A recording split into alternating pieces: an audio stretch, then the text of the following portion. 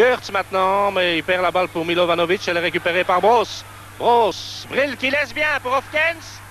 Et Goertz, voilà, c'est le but. Ah, c'est bien joué ça. C'est très très bien joué. Avec une belle feinte là au départ.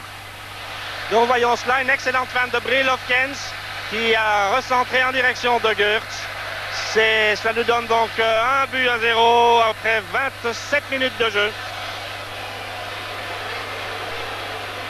Bonne ouverture en direction de Groot. Ça n'est pas mauvais non plus ça. Belle déviation là en direction de Jankovic. Ça aussi c'est beau travail avec Dordic. Ça circule bien. Oh, oh là là de Groot. Et ça fait un goal quand même. Une grosse erreur en défense et un but qui va coûter vraiment très très cher. Ça nous fait un but partout avec un très très bel effort. Vous voyez de Groot là qui a commis une méchante faute. L'arbitre a laissé l'avantage de la balle. Munaron a manqué sa sortie.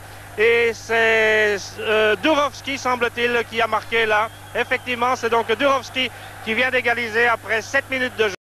Croisant bien. Oh, c'est joli ça!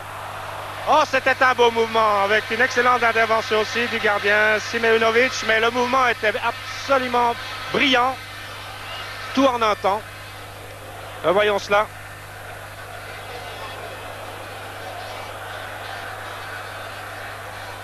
Lozano au coup de coin. En direction de le gardien qui est surmonté. Et c'est goal! Eh bien, le tir de Lozano a surmonté tout le monde, le gardien de but y compris. Ça fait donc 2-1 pour Anderlecht. Et nous en sommes à pratiquement la 18e minute de jeu. Vous voyez, cette balle, elle surmonte absolument tout le monde. Une balle à effet, une balle rentrante, elles sont dangereuses.